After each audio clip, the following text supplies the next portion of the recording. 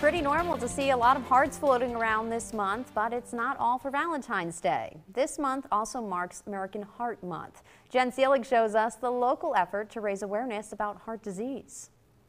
What do you do when you're having a heart attack emergency? So if you're experiencing any kind of unusual chest discomfort or pain or pressure, persistent jaw discomfort, left arm discomfort, you're sweaty, there is something wrong and it's an emergency, just call 911. Dr. Kumar says it's not safe to drive yourself. Call an ambulance because paramedics are equipped to revive you if your heart happened to stop beating at that very moment.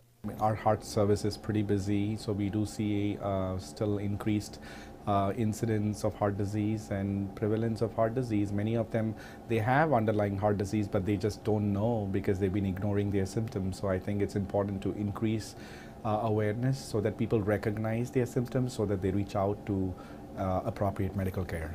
It's important to spread this awareness because heart disease is the #1 killer in both men and women in the United States. But women often feel different symptoms than men do.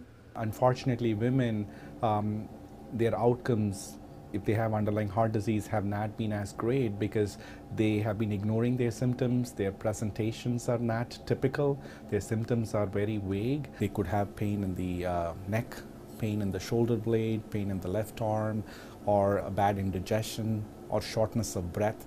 Keeping your health in mind, make sure to check your blood pressure and cholesterol on the regular, as those are two major risk factors. Reporting in New Hartford, Jen Seelig, Eyewitness News.